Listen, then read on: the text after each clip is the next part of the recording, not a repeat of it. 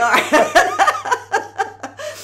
And again, we're laughing and joking about it, but it is serious. You have some simple tips that can give you some major improvement quickly. Did you push record?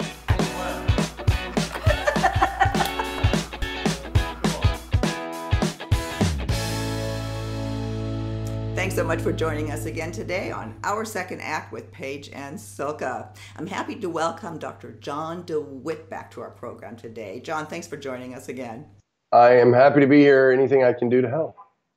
John was with us on several segments with some very empowering information about dementia and Alzheimer's. We will link to those segments and all the information about Dr. DeWitt. Today we have a much lighter topic. Very much. Yeah, at least lighter for some of us. Some of us get frustrated with this topic, and that is golf. Golf is one of those things that we take with us late into life. I mean, so many people I know, including the man in my life, that's all he wants to do is play until he's 100, And it's a sport that is not treated as a sport in many cases and causes problems that will prevent us from enjoying it late into life. And you, among other things, are a golf injury specialist. So tell us what are the considerations to make sure we can play golf late into our golden years?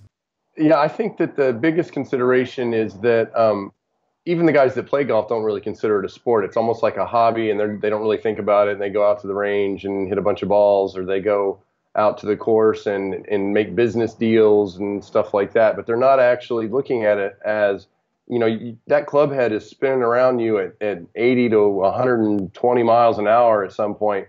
And that's a lot of torquing to your low back. And if you don't have the right flexibility because you're not stretching, because you don't take it seriously as a sport, then that's just a recipe for injury. Because what's going to happen is, especially if you go 18 holes, you go have some lunch, and then you want to go play another round that you didn't expect you were going to be playing.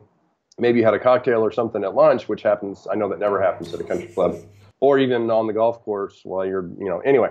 So that is going to get you dehydrated, and that also puts you at risk of injury. So it's really important to take it seriously. It only takes, 5 minutes of just warming up a little bit, stretch out the shoulders, the low back, stretch out those hamstrings, because the lateral bending and the extension of the back, that's the main thing to get enough torque in that backswing so you get the power, but also a safe swing so that you don't put yourself at risk for injury. And it'll give you more consistent swing too.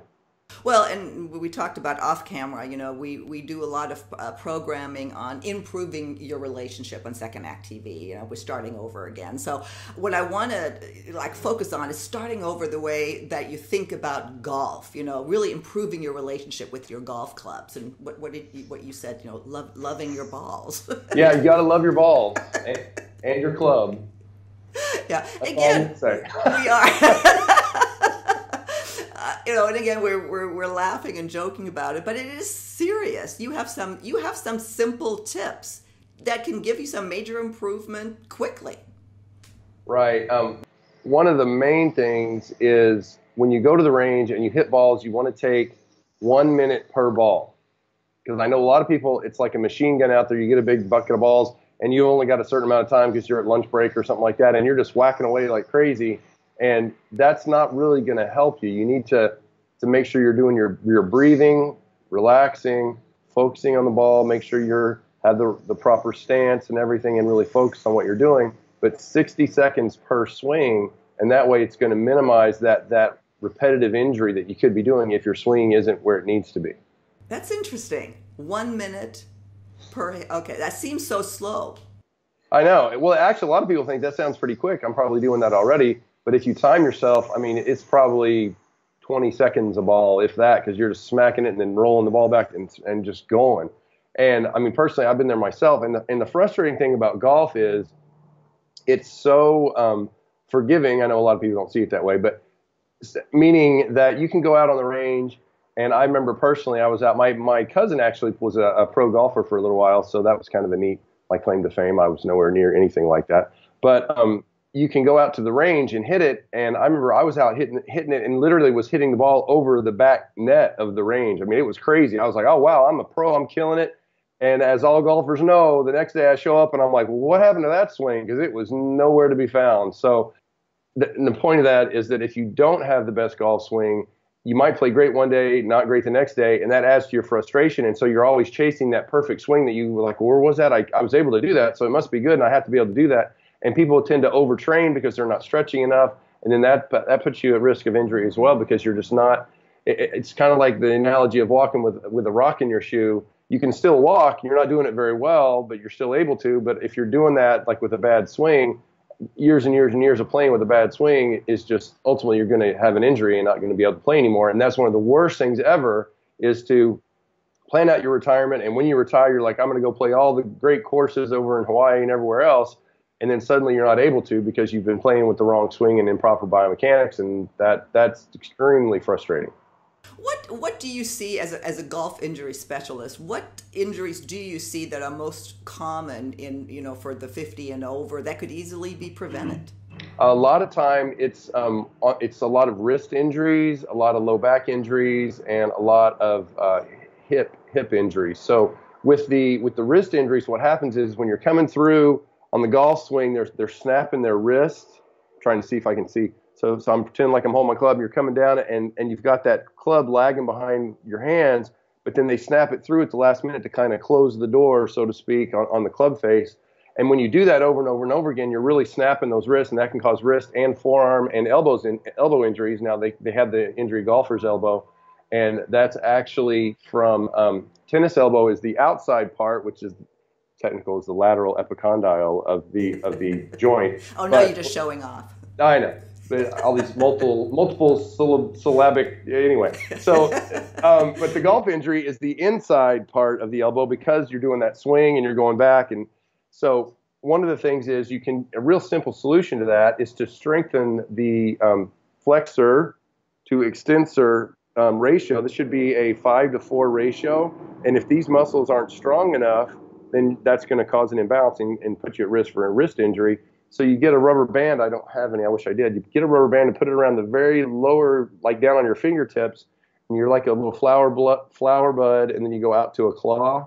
Oh, okay. Like no, I can totally imagine. And you got to try to keep your fingers bent because that's going to really work on those extensor muscles. And you do it till it starts burning, and then you just keep doing it. And does any rubber, kind of a tight rubber band that allows you to? It's a number 32 is at Home Depot or something like that. You can go get the number 32 rubber band, and that gives you enough resistance. I've never seen that. Okay. Yeah, we also do that with people that have carpal tunnel in the office, and it helps a lot because that's also a muscle ratio issue. So the wrist is one of the main ones, and then the low back, obviously, if you remember Tiger when he was really, really good, is when he was a little bit smaller.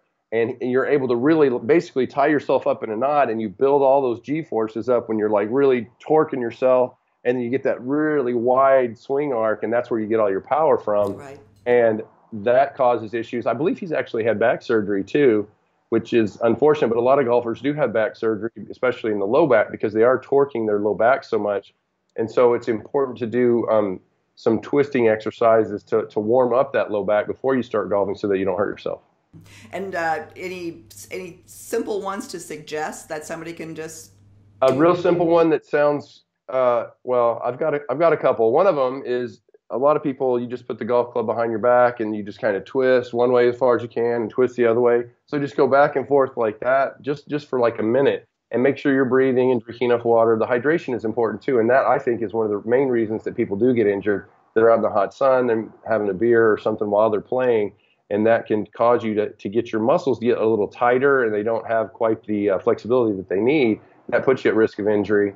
You can also do a regular twist where you grab your hands like this and throw your arms behind you, and you really like snap and go back as far as you can, which sounds kind of scary. And then you spin all the way around to the other side, and do that. We recommend 100 times a day. You turn your head and everything. And what that does is the torquing opens up the disc in the low back. And that's going to help take some of the pressure off those nerves, and that's going to help the muscles to fire better as well. Okay. So these are things that you should just absolutely do before you play. Yeah, I mean, it only takes a couple minutes, and if you're embarrassed about it, then do it out when you're getting your stuff, your clubs out of your car, and just do it then, and then show up. that's funny that you bring that up, because I'm wondering if that's what it is. It's like embarrassment. Yeah, I mean, and like you're too cool to stretch. Right, and the thing is too, I think that you could use this I know how the golfers think, because they're just like, I want to have that extra advantage that people don't know. So if you want to get that extra couple strokes, get that off your score, to do a little warm up, and before you get to the club, even if you want to, and your buddies are going to be like, oh my God, what happened? You're doing awesome today. And be like, oh, I don't know. I'm just having a good day. Yeah, I mean, unless you care about them, you can tell them that you're stretching, and maybe that'll help them out too. But yeah, it's really important, and I think that pride has a lot to do with it, and people don't want to act like they have to stretch because it makes them feel like they're old or something. But if they really want to play in their later years, they need to make sure they're stretching. Yeah. Well, John, I wanted to have this conversation with you today because, I mean, in my own life and, so many other women, and of course there's tons of women golfers as well, but right. There's so much time invested in this that, when I found out you were a golf injury specialist, I thought, I want to get some of this information out for no other reason than maybe just get somebody thinking differently that, this could really change my relationship with golf. It's very important. Yeah, and of course we'll link to your book and to all the information. And if anybody watching has questions, specific questions, leave them in the comments below, because we'll be doing a lot more programming with John. And if this topic is of interest to you, bring on the questions, and maybe we can even do some simple stretching demonstrations that are specific, for our more vintage audience. John, before we close this out, do you have any last minute piece of advice? I think the easiest thing would be just to drink the water. You don't have to, if you're not going to stretch because you just aren't going to do it, just make sure you're drinking, have you a little liter of water or a gallon jug of water, and in between each hole, if you're having your cocktail, have a little glass of water too to help balance it out. And that'll help you play better too. Yeah, and beer doesn't count for water. No, just because it's wet doesn't make it water. John, thank you so much. And we will, of course, link to all of your information, and we'll see you next time on Our Second Act with Paige and Silka. Thank you.